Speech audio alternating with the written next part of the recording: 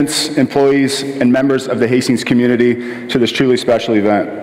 This is the first of 2 invited faculty lectures this academic year. The invited faculty lecture is one of the highest honors a faculty member can receive at Hastings College. Today I have the privilege of introducing a remarkable friend who has not only mastered the art of glassblowing, but has also left an incredible mark on the world and its people. Dr. Brian Corr, a 1999 graduate of Hastings College, is currently a professor of art specializing in glass.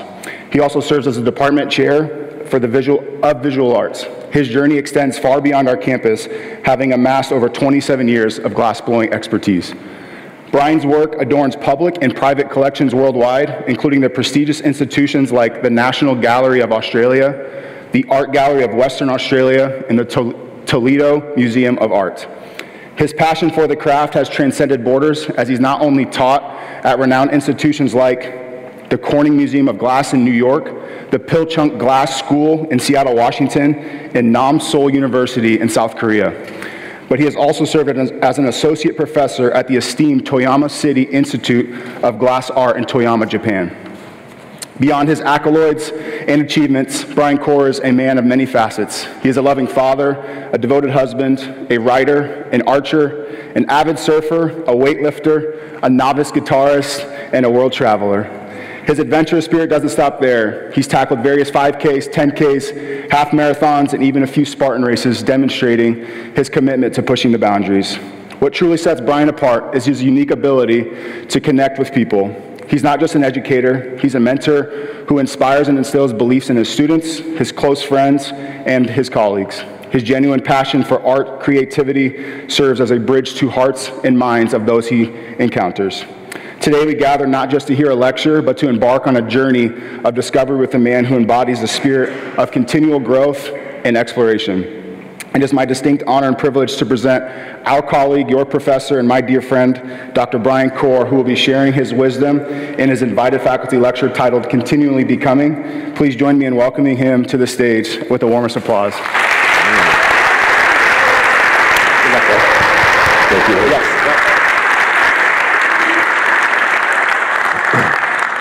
All right. Thank you all very much for being here today. I really appreciate it. This is not something I would ever volunteer to do, but I really do appreciate, especially the students who thought I would have something interesting to say.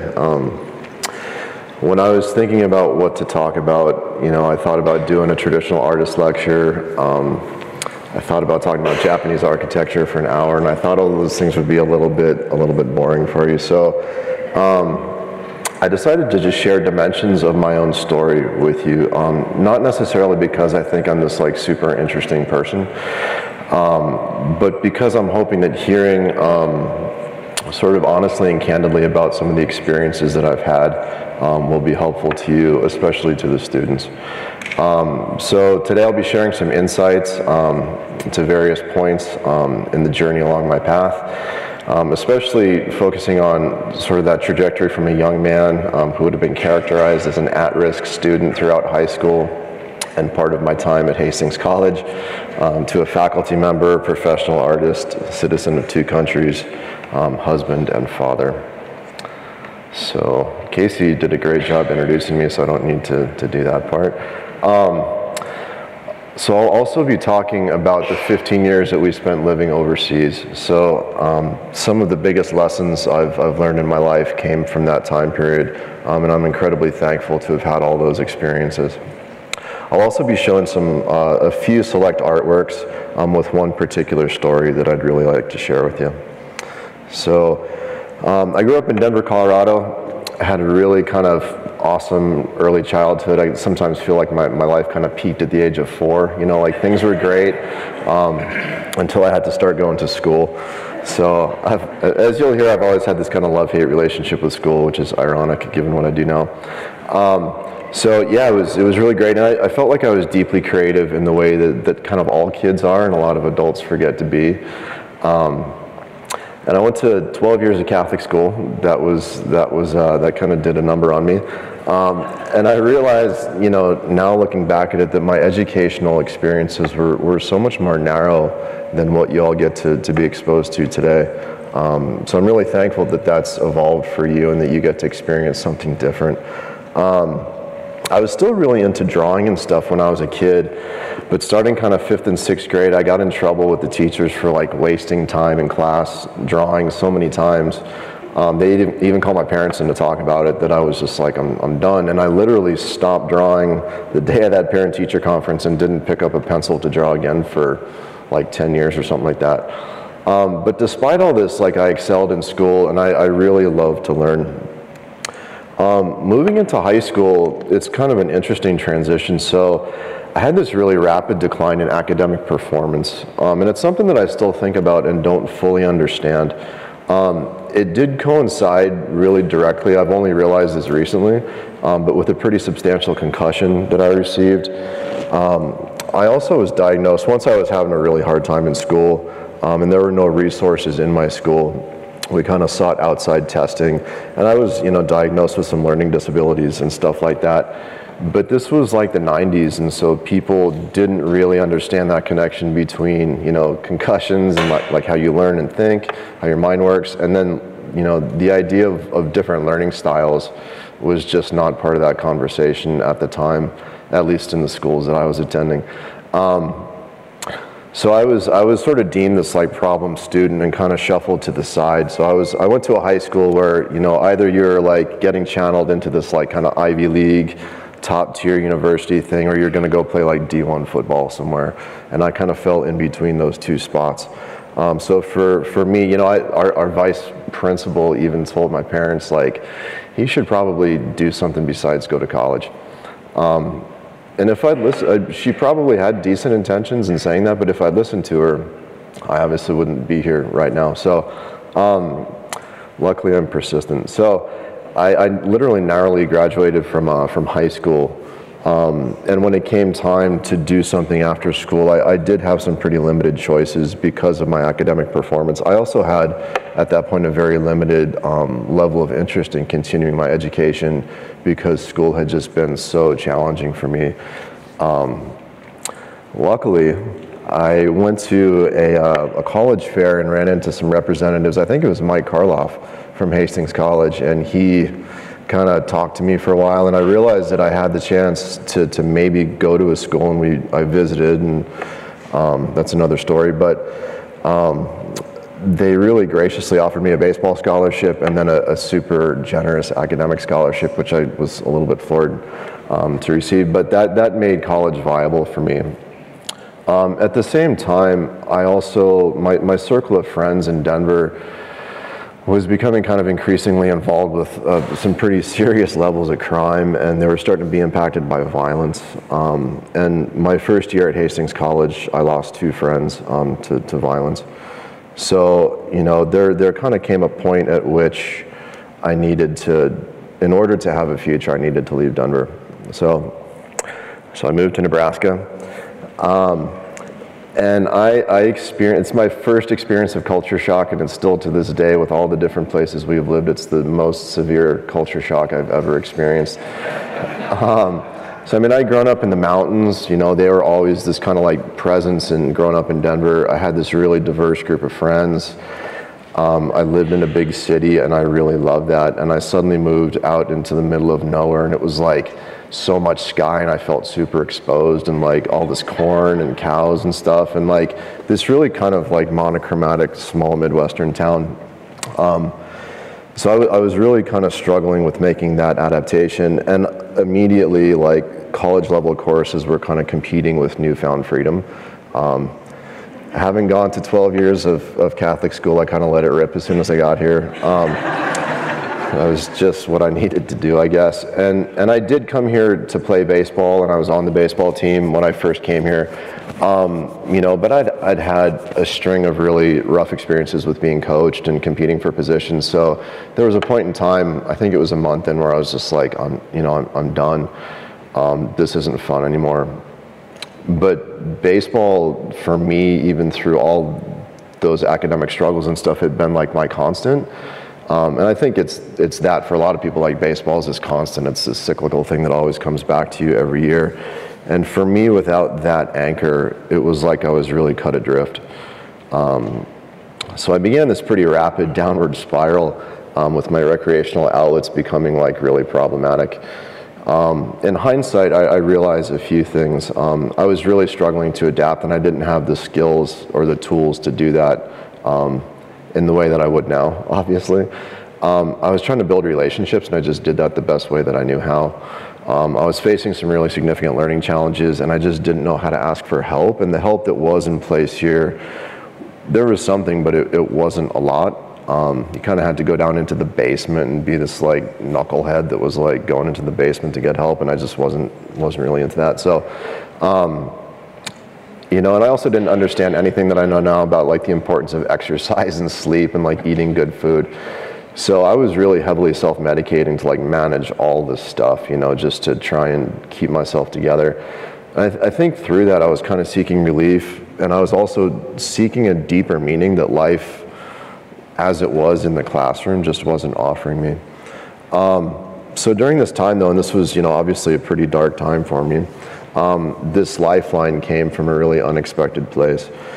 So I came here as a communications major. I'd taken some kind of test that had told me I'd be good at communication. So for a minute I was like, I'll be a weatherman, like that'll be great. You know, I'll do something like, if you can imagine me being a weatherman. That's supposed to be blank, yeah. This is the dark time of my life, dude. Yeah. So I had to take one art elective as, you know, as part of my curriculum. And I was like, I'll take ceramics, and no offense, Jerome, but I was like, it'll be easy. I'll just take ceramics and get it done. It turns out that years later when I did have to take ceramics, Jerome gave me a very gracious D because I would rather be in the hot shop than in the ceramic studio.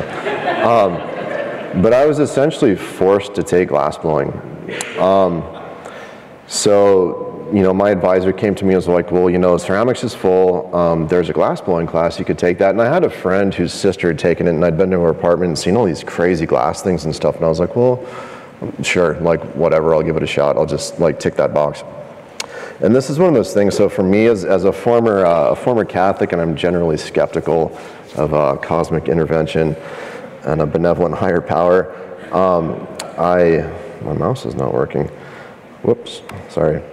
It's one of those things where like the odds of me actually becoming a glassblower were so slim, it's really hard to explain that in any other way. I went to this super random school in the middle of nowhere, kind of by chance.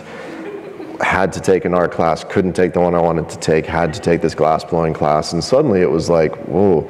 So I came into class the first day, late, as I typically was, and my teacher was doing this demonstration, and you know, I walked in, he had this huge gather glass on the pipe, and it was this kind of, it was this like glowing material that was giving off its own light, and there was like music and machinery and fire everywhere, and I'd never seen a learning space that looked like that. So it was this totally foreign space to me, but it was also like instantly riveting. You know, at that time I didn't find a lot of the classrooms engaging, and the second that I walked in there, it was like, oh, this is really interesting. I don't know what this is, but I need to kind of spend more time here.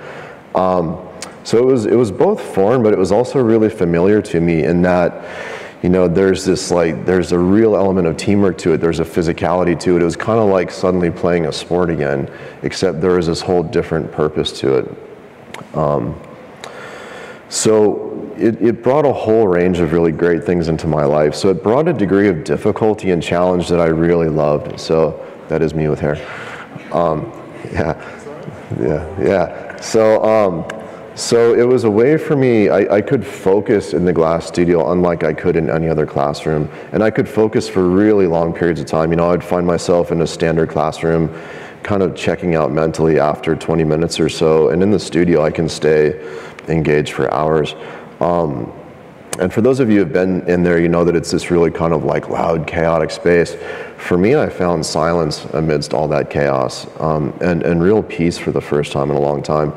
I also, with art making, I found a new way of communicating, you know, complex ideas, complex emotions, things that language and even written language just didn't really do for me.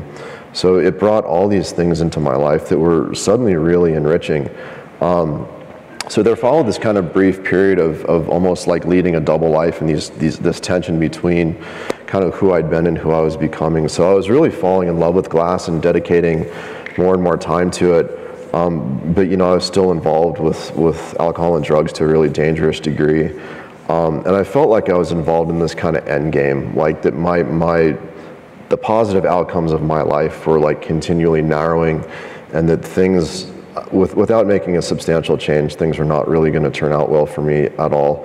That all came to a head. I had a friend who had a potential overdose at a party, and I felt very responsible for that. He was eventually okay, but I definitely was not. So, you know, during that period, I was able to find something that I was really sorely missing, and that was from Tom. He brought mentorship into my life in a way that no one really had before. So I think teachers can really change your life, and in my case, he definitely, I think, did save my life. So I came to Tom, and the sort of, you know, best outcome I could see at that point, he always had a teaching assistant, and there was always this person I kind of looked up to. And I was like, hey, you know, if I work super hard, could I be your TA someday? You know, that was literally like as far as I could sort of see ahead for myself.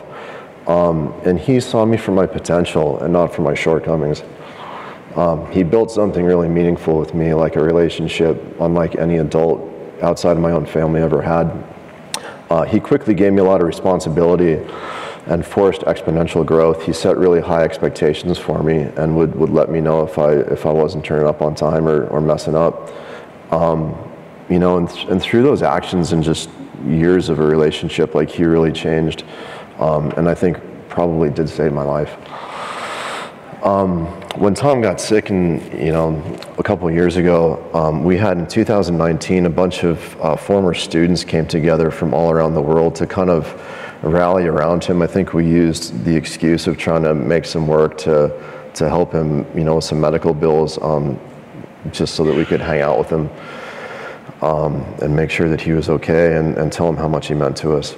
So, you know, looking at this photo, you know, he's mentored some of us for decades, and you know, the impact that he's had, I think, you know, that speaks volumes for the potential of mentorship. That's the reason why I started to be a teacher, and it's definitely the reason why I came back to Hastings. So Tom, thank you very much. Appreciate you.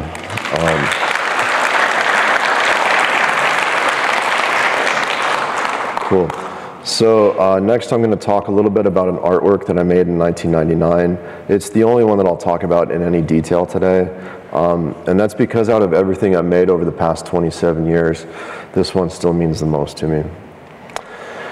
So I used to live on 9th Street in this house that no longer exists. It was like a one-story house, and there was a basement underneath. And we lived on the first floor, and this guy, his name is Slick. That's actually his name. Slick and his family lived in the basement underneath us, and like, we just hear him like getting rowdy all night, like through the floor. And they were an interesting crew of people. You know, and he would come out and have cigarette breaks, and we would just hang out and kind of talk sometimes. And he came across as this really rough old guy. He actually used to collect money for people, not in the legal sense. And so he was a really hard guy. And I kind of developed this idea of who I thought he was in my head. And you know, as you tend to do with people, unfortunately. And one day I was, you know, he came out there, and I could tell that something was really wrong. And so I was like, hey, like, what's going on? And it turns out that his wife was in the hospital. She was getting some skin grafts because she'd been burned really badly as a child. And like, as he was talking about his wife and like what she'd gone through as a child and how much he loved her, like, it was like this whole kind of rough facade fell away. And I saw how incredibly loving this guy was, and how much his wife meant to him. So I kind of felt like I was seeing him and his essence for the first time. Around that time, I'd start, you know, I was probably 3 or 4 years into using glass. I started viewing it as this vehicle for expressing light and spirit, and kind of like the unseen things in the world around us. And I'd already decided to do this project where I was going to make these like life-size glass wings, and have people standing in front of them, and especially people that had exactly those qualities I saw in him, that had this kind of like, this exterior that made you feel a certain way, but you knew that inside of him there was this kind of humanity that really exists in each of us. So I approached Slick and was like, hey, this is what I'm thinking, are you interested in doing it? And I had to like really convince him. He was not like down with it at all at first. And he came to pick me up, you know, because I didn't have a car at the time. And he came to the door and he was like shaking, like he was nervous. And so we sat in this is like in the old art department, so we sat in his like crappy old car, and he was just chain smoking, like, and he started telling me all these stories, and he'd like lost a son, and he'd lost all these people in his life, and it was like and I didn't ask him any leading questions to start learning this. It was like he just started to kind of unfold, and I saw all these things, you know, that I glimpsed earlier. So I titled it, Sometimes When I Close My Eyes, I Can See Inside. So I was able to give him a large photo, and the family put that in a real place of honor in their home. I submitted it to a Glass magazine that judges the 100 most innovative works of the year internationally. And as a 22-year-old or something like that, I was able to get into that magazine with this image. So I was able, you know, I'd already left Hastings at that point. I was able to send copies of it to him. And I know that it meant a ton to his family. So one day I was living in Omaha, and I came home, and I saw that there was a message. It was when they had like message machines, and his daughter had called, and as soon as I heard her voice, I kind of knew. And she, you know, I called her back, and she just said that she needed to talk to me. I called her back, and she said that Slick had passed away, and she said, I have a few questions for you, and she asked, she said, like, the photo you took of him meant a ton to him. Could we use it for the funeral announcement? And I was like, yeah, absolutely. And then there's a pause, and she said, we actually would really like to bury him with the photograph that you gave him, but we want to make sure that's okay with you. Is that okay? And I said yes. And it was like in that moment, this kind of thing had come full circle, this thing that was a lot bigger than myself. And for me, it was, you know, any kind of, I think in some ways it redefined Slick to himself and his family. It showed them what I'd seen and what I was trying to convey with that artwork. And I think it brought some small degree of like redemption to his life. And I think at the same time, it brought some of the same to my own.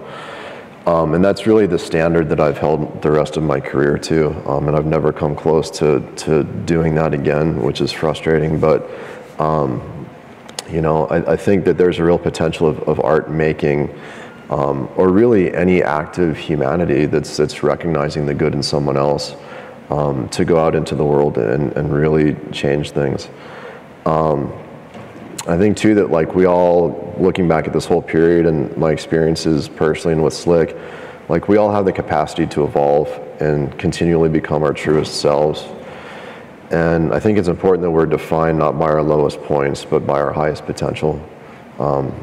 So I'm realizing I'm running a little short on time, so I'm going to start kind of cruising here. So the next 2 decades were really defined by working really hard and journeying out into the world. So after I graduated, I was really fortunate to get a position at the Joslin Museum in Omaha during the duration of a Chihuly exhibition. And this opportunity and so many others that I'll mention all come from kind of following these same 3 principles. Working hard, striving for excellence, and trying to be good to people generally. You know, the first 2 are really easy. Like I tend to work way too hard, and I'm a total perfectionist, but always being good to people is like, that's hard and that takes effort, right? So, but I really do think that doing those 3 things truthfully and authentically will separate you from, unfortunately, like a lot of the people out in the world. So for the next 4 months, I was able to, you know, demonstrate for tens of thousands of people in Omaha, and that was really the beginning of my professional career.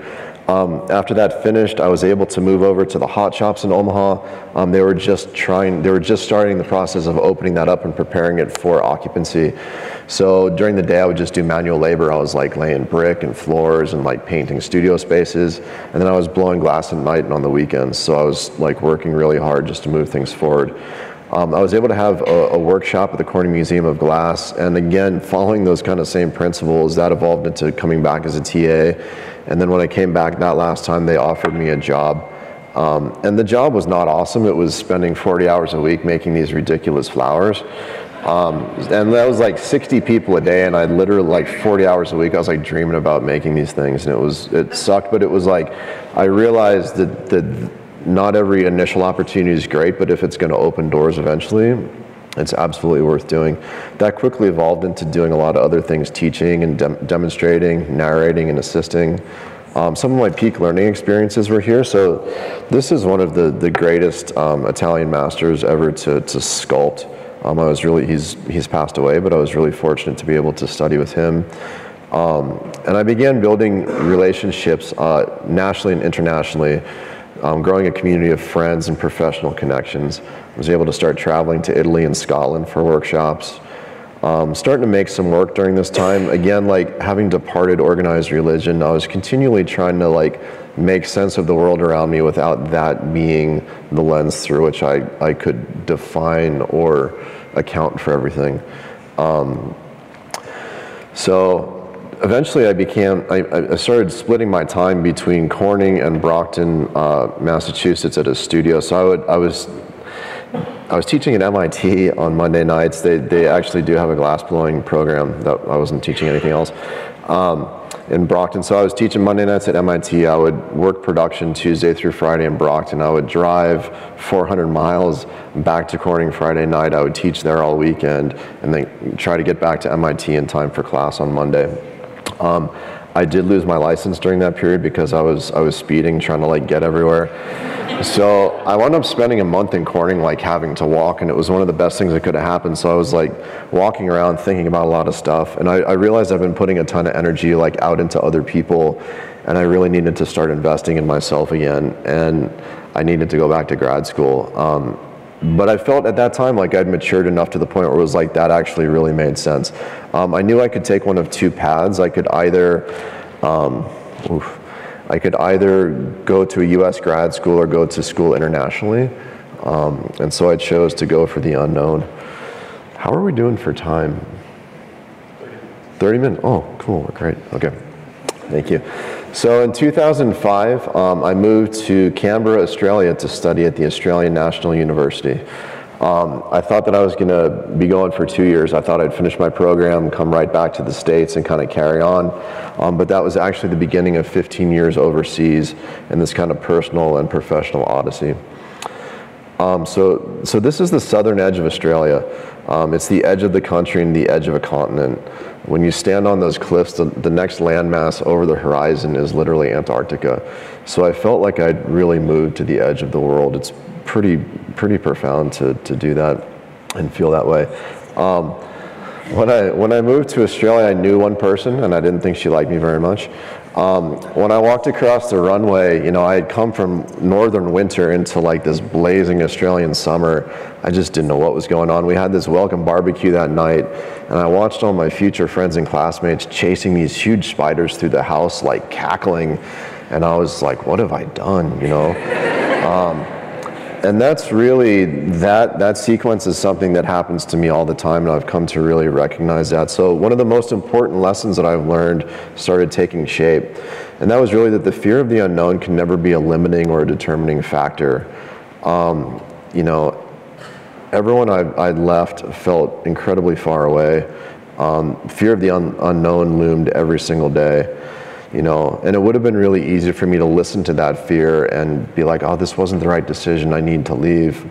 And I would have lost so much. So now it's this familiar pattern. So I experience this kind of like doubt and fear. I understand that I just need to stay the course, and that on the other side of that, I'm going to feel profoundly thankful for it, and my life will be so much richer for it. So I stayed, and I started to build a new life in Australia.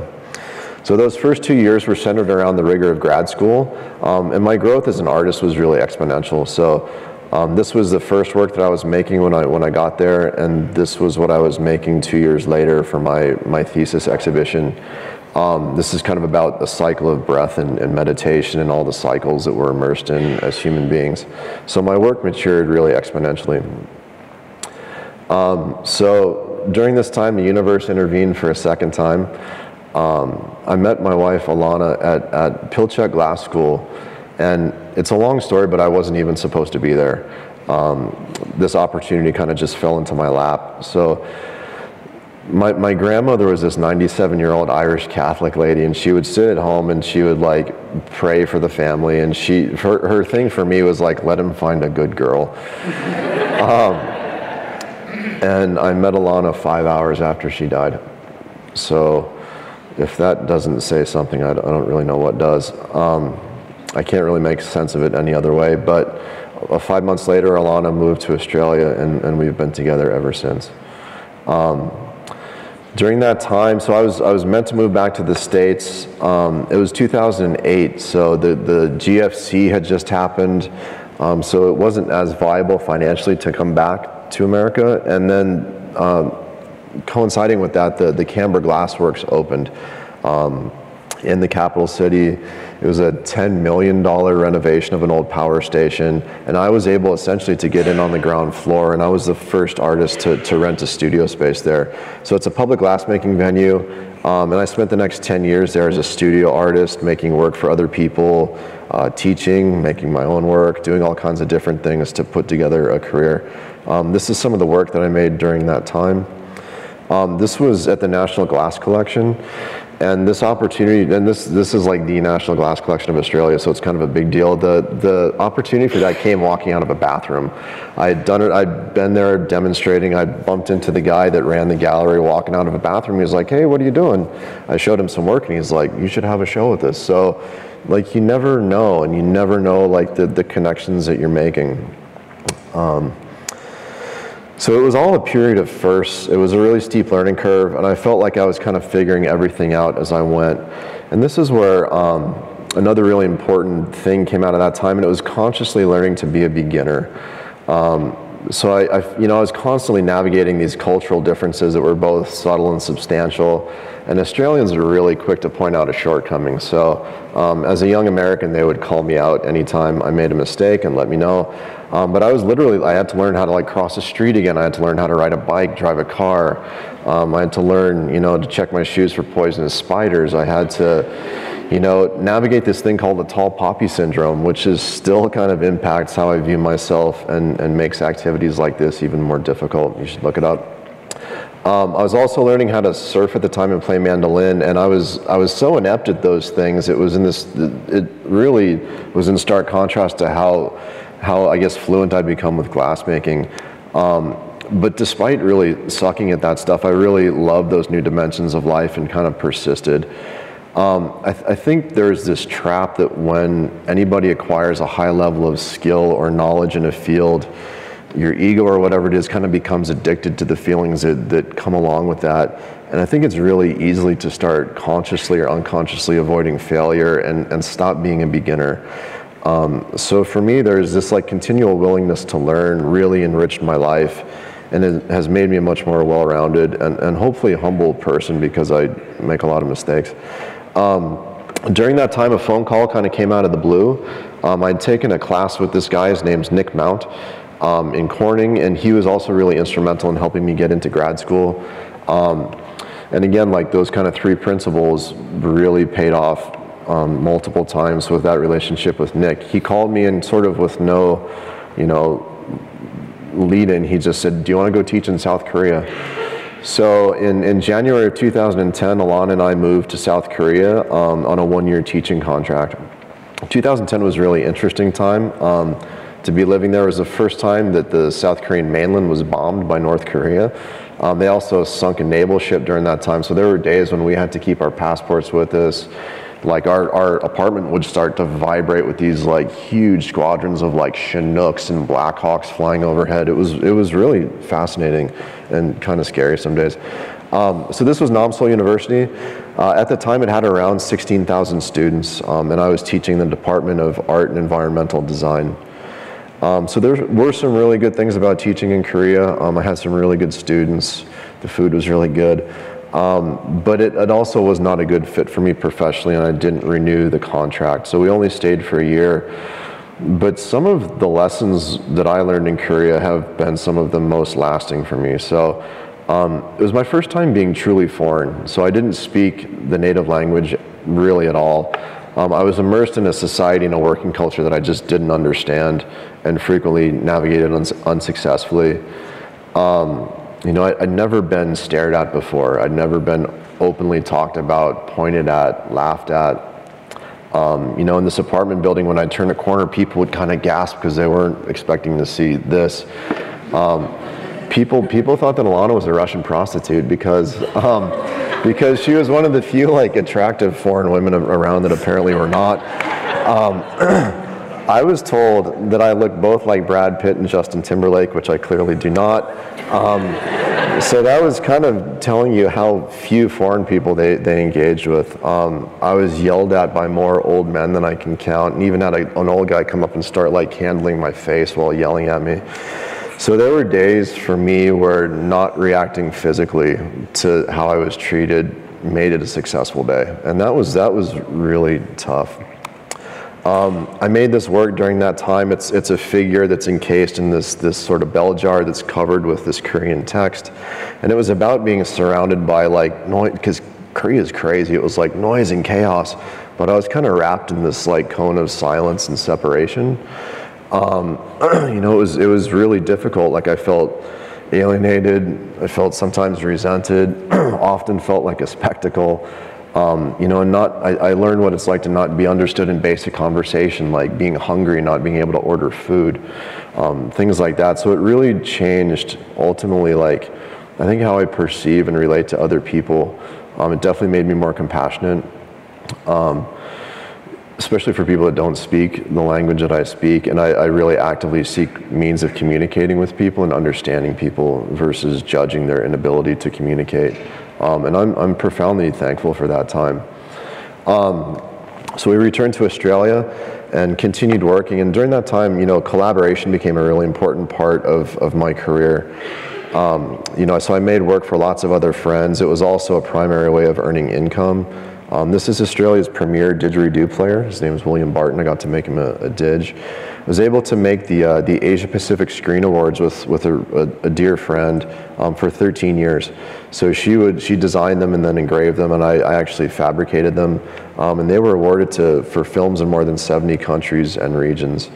And they've gone all over the world. So during that period, I also felt like I was putting a lot of energy out, and that I needed this period of immersion, which for me, ironically, is, you know, the best way to do that is in school. So in 2012, I began a PhD in sculpture at the Australian National University. And during that time, my focus of study was contemplative space and Japanese architecture. I had taken a trip to Japan in 2003 that had really made an impact on me, and I wanted to spend time really immersed in that culture. So, you know, that period of study is kind of a whole other discussion, but my work really evolved. And then over the course of 2 research trips to visit different architectural sites, I became more and more immersed in Japanese culture and just really fell in love with it. So in Japan, there's a city, it's named Toyama, and a lot of cities in Japan have a connection to craft historically. So Toyama is considered the glass city of Japan. There's this school in Toyama, it's called TIGA, it's the Toyama Institute of Glass Art.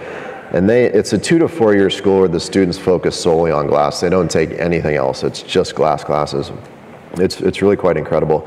And they have a rotating foreign faculty position. So every 2 to 4 years, new foreign teachers get to come in, and that really fuels the program and the students with new influences and connections and all these things.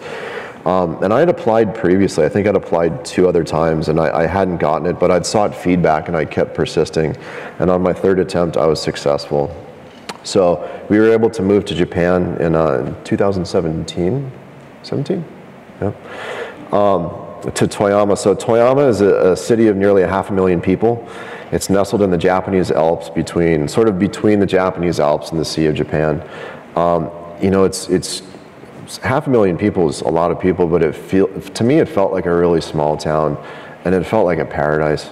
I could surf 15 minutes away from our house. I could snowboard 45 minutes away. You know, I got to ride my bike through these like nashi pear fields overlooking the ocean on the way to work every day.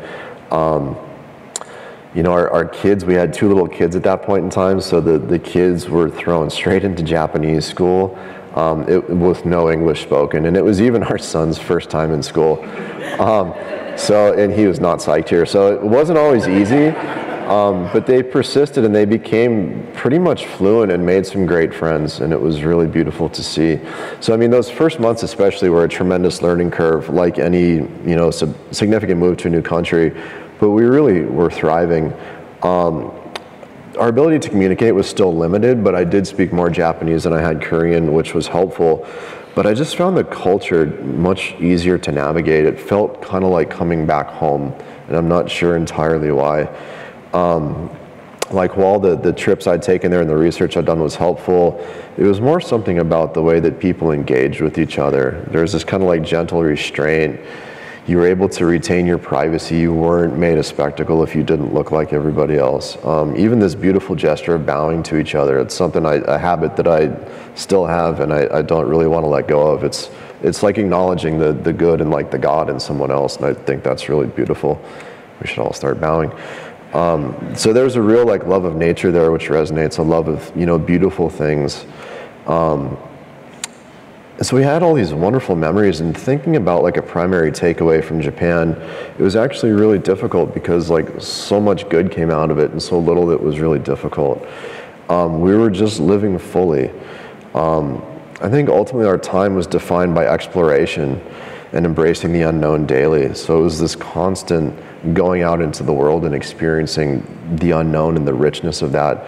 So we explored as a practice. We spent copious amounts of time in nature, in the oceans, mountains, waterfalls.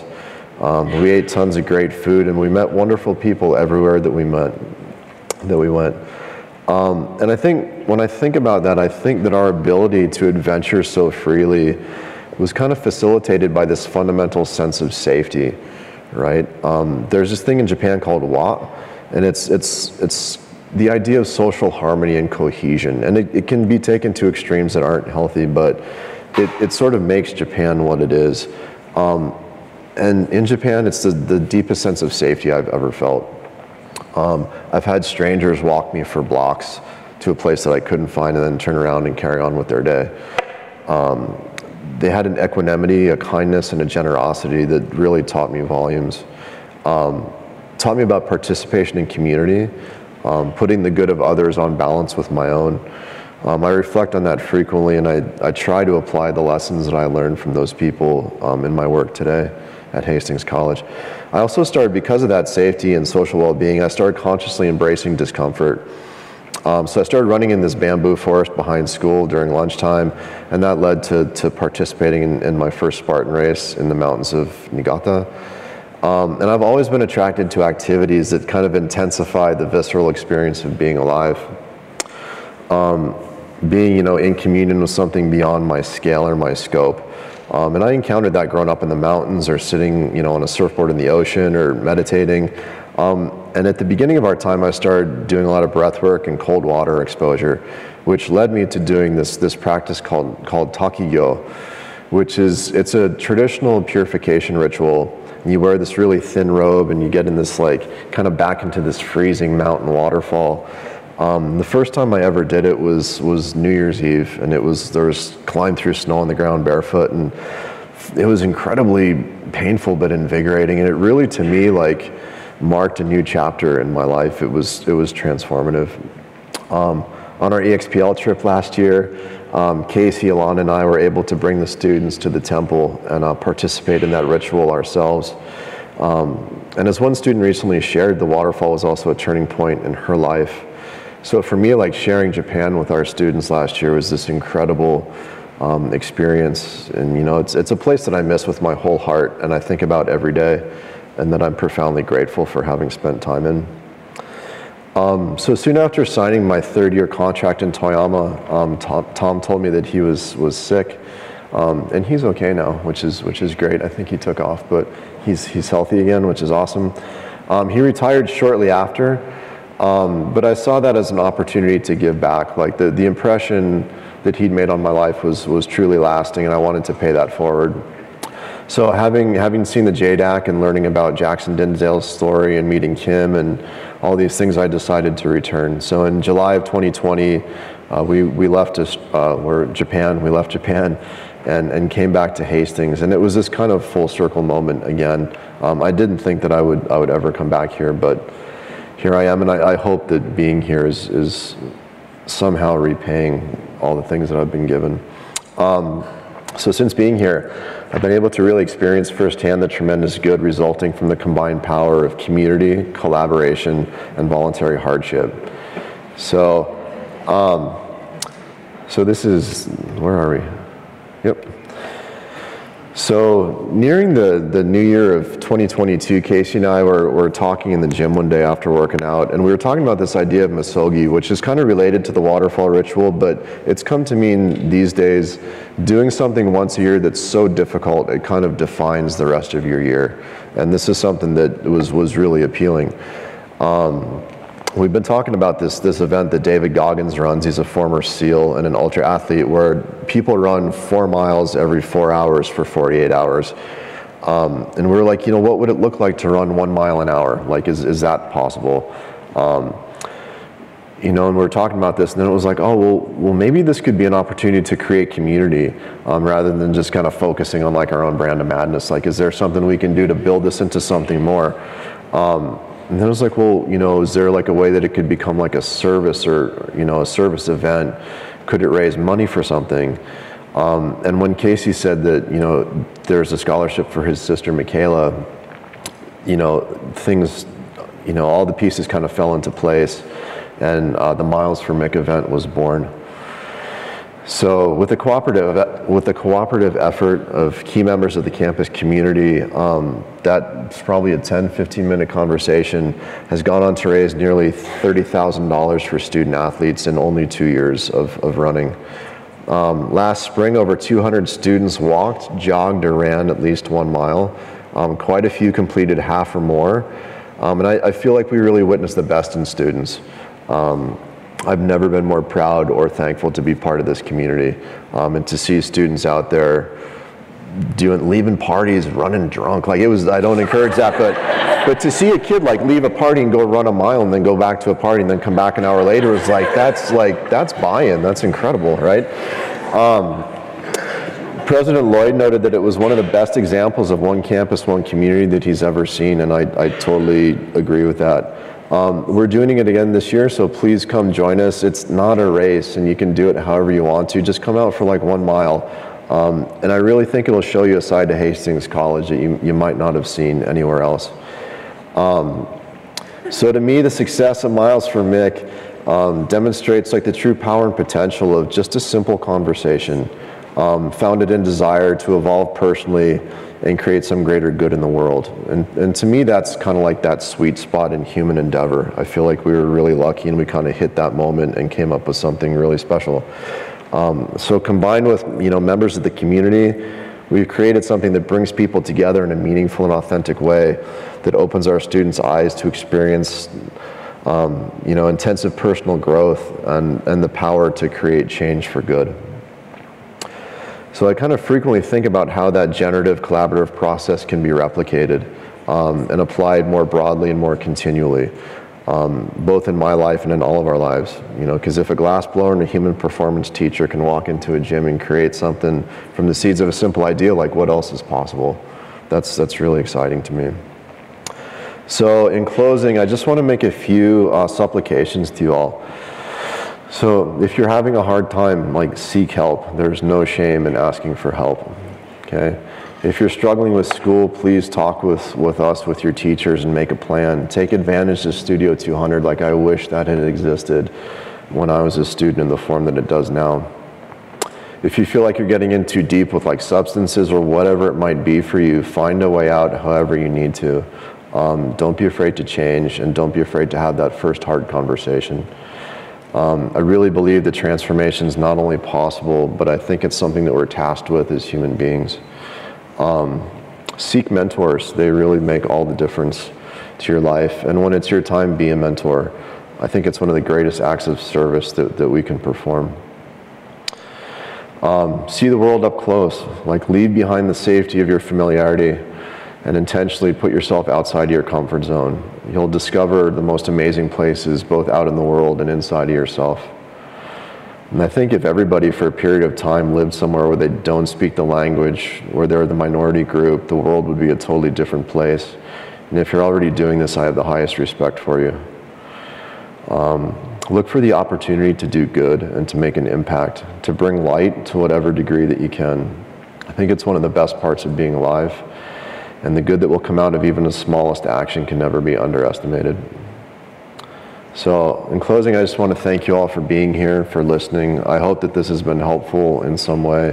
To the students, you make this job worthwhile, and it's really inspiring to see you out starting to live your lives.